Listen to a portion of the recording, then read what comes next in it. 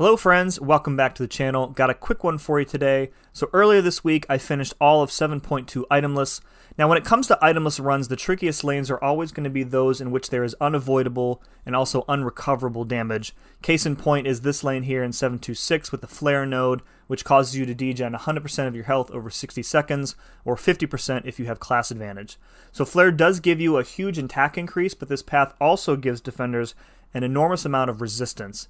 So fortunately there's this new buff synthesis node, which essentially turns your armor up buffs into true strike whenever you dex, and the true strike then allows you to bypass resistance.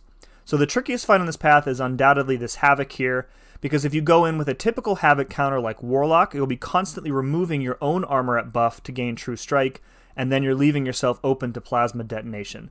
You could also use Colossus, but since he doesn't have class advantage, he's likely going to be at low health afterwards, and on an itemless run, that's going to be a big no-no.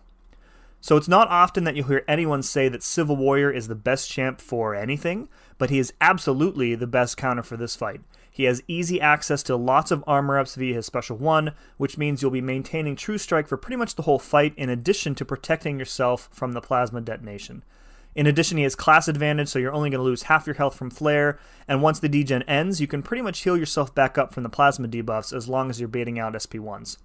So this is a pretty quick fight. I'll let the rest of it play. Let me know in the comments below who worked well for you on this path. If you like this video, please poke or prod that like button for me. And if you aren't subbed yet, now is a great time to do so. And as always, thank you very much for watching, and we'll see you again next time.